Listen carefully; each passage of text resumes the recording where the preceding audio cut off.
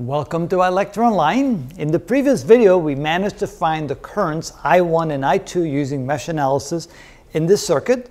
Now we're going to find the voltage across the resistor, the voltage across the inductor, and we're going to find the power consumed by all of the components in the circuit. Now we can assume that the power consumed by the capacitor and inductor is 0, but we're going to just check it by just calculating one of them just to make sure that we did it correctly. So first what we need to do is find the voltage across the resistor and then also the voltage across the inductor so we can check the power consumed by the inductor. Alright, so the voltage across the resistor is going to be equal to the product of the current, which is I1 multiplied times the resistance R. So in this case, I1 is given to us by 5 with the phase angle of 53.13 degrees. And we're going to multiply that times the resistance, which is equal to 8 with a phase angle of 0 degrees. So that means that when we multiply this, we get 40 with the phase angle of 53.13 degrees. And of course, since we're looking for the voltage, that is in terms of volts. So here's the voltage across the resistor. Now we should probably do the same for the inductor. And so the voltage across the inductor is going to be equal to the current I2 multiplied times X sub L. So that is equal to I2, which we have right here, a minus 13.6 with a phase angle of 17.1 degrees. And we're going to multiply that times X sub L. X sub L is J4, so that gives us 4 with a phase angle of 90 degrees. Okay, so when we multiply that together, that's 50, that's 40, that's 52, that's 54.4. So that would be equal to 54.4 with a phase angle of 17. That would be 107.1 degrees, and that's also in volts. All right, let's see if we did that correctly. That's 40, that's 52, that's 54.4. All right, so now we have the voltage across the resistor and the voltage across the inductor. Now we're ready to calculate the power in each of the components. So let's start with the power for the resistor. That's equal to, that would be 1/2 times I max. I max would be I1, that would be 5. And you know what? Let me write the equation down just so we remember what that is, because I had erased it here. So let's go ahead and write the equation down. It's always a good idea to do that. So the power average equation is equal to 1/2 times I max times V max times the cosine of the difference of the phase angles for the current and the voltage. So that's how we write that. So let's go ahead and find the power for the resistance now. Power for the resistor is equal to 1/2 times I max, that would be 5. V max, that would be 40,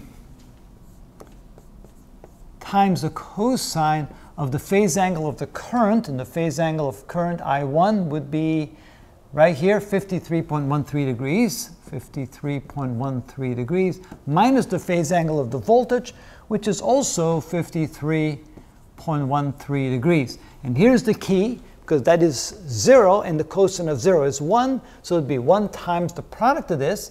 That would be 20 to 100, let's see here, 1, that's 200, that would be 100 watts. And that would be the power, in this case, the power consumed, the power absorbed by the resistor. So now next, we're going to find the power in our power supply. So let's do power supply 1. Power on power supply 1, that's equal to 1/2 times the voltage, or no, the current max, that would be I1, which is 5, times the voltage, that would be 40, times the cosine of the phase angle difference. So the cosine of the current, which would be I1, 53.13 degrees, minus the phase angle would be 0 degrees. And so let's see what that is equal to. So 53.13, we take the cosine of that. That should be 0.6. And now multiply that times, that would be the same as this. That would be, 60 watts. 60 watts. Now, let's see here. This was absorbed. So the resistor was absorbing So we call absorbed. What about this power supply? Since I1 is in the same direction as the polarity of the power supply, this would be the power provided. Okay.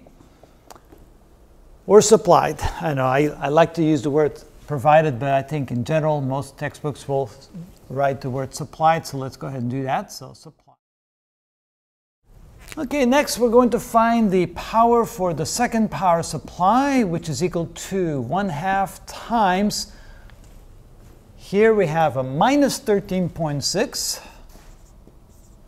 times the, let's see, voltage, that would be up 20 volts, times the cosine of, we have the phase angle of 17.1 degrees for the current, minus the phase angle for the voltage, but that would be 90 degrees, which is equal to, all right, so we have 90 minus 17.1. Take the cosine of that because it doesn't matter if we have a negative or positive value there. So take the cosine of that, multiply that times 20, times 13.6, and times 0.5, and we get minus 40. So it's equal to minus 40 watts. Now here it's a little bit tricky. Notice that since the current direction, I2, is in the opposite direction to the polarity of the power supply, we would then get the watts absorbed because it's a negative 40 watts absorbed. That means it is therefore equal to 40 watts supplied. So that would be minus 40 watts absorbed due to the convention of the current direction and the polarity of the power supply.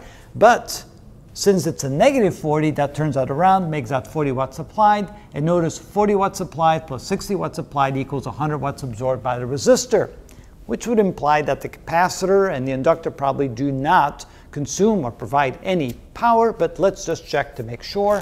So now we're going to find the power by the inductor, which is equal to 1/2 times the maximum value for I2, which is a minus 13.6, times the voltage across the inductor, and that would be 54.4, times the cosine of the phase angle, 17.1 degrees, minus, and the phase angle of the inductor is 107.1 degrees, so minus 107.1 degrees. And notice this minus that gives us a minus 90 degrees, and the cosine of minus 90 is 0, so this is therefore 0 watts, just what we're expecting. So no power provided or consumed by the inductor. We can assume that's probably the same for the capacitor, but we do see that the resistor, power supply 1 and power supply 2, when we add those three together, they do cancel out. In other words, all the power supplied by the circuit is equal to all the power absorbed by the circuit. And that's the way it should be, and therefore we probably, again, did this problem correctly. And that's how it's done.